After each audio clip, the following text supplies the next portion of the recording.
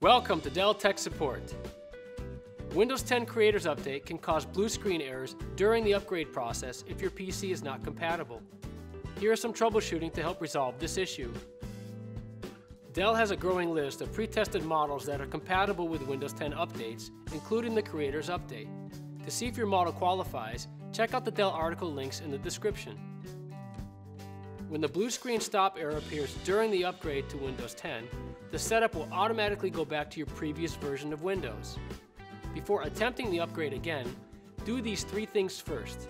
Disconnect unnecessary hardware, remove recently installed software, and update your drivers. For the hardware, unplug any unnecessary external devices such as printers, additional monitors, webcams, and others. For software removal, left-click on the Start button and open Settings.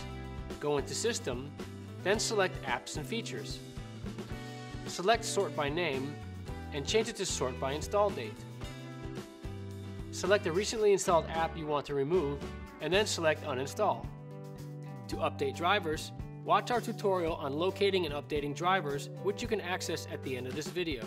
Once you've completed these three things, try to upgrade again. If you still get a blue screen error, you should perform a clean boot in Windows. There are different ways to do this depending on your operating system, so refer to the link in the description to help guide you. If these steps don't eliminate the blue screen stop error from appearing, then contact our tech support through social media on Facebook or Twitter for more help. Be sure to check out the other tutorials mentioned in this video and visit the links in the description.